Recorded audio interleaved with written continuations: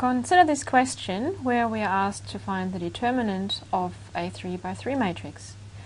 Now, there are various methods of finding such a determinant, and I will explain one that is my favorite method today, which is Sarrus Rule. So, with this rule, I don't really have to remember much in terms of what needs to be multiplied by what, if it's positive, negative, and which sub-determinants we use.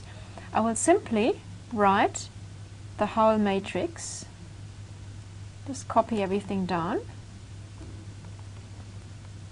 of course we're after the determinant, and I will repeat the first and the second columns. And from this, I will now construct my determinant. I will now do the following. I will start up here with the first entry, and I will highlight this diagonal here. And what I will do is I will multiply these three entries. So I get 1 times negative 1 times 1. I will then do the same with the next diagonal here. So I will get plus, I will add this up, 2 times negative 1 times 3. And I will do the same for the last diagonal, which is this one here. So I will get plus 1 times 2 times 2.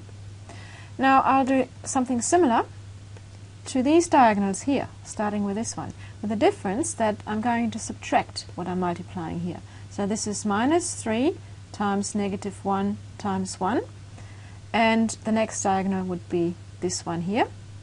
So I subtract 2 times negative 1 times 1, and finally I will multiply these three entries and also subtract the product. So minus 1 times 2 times 2.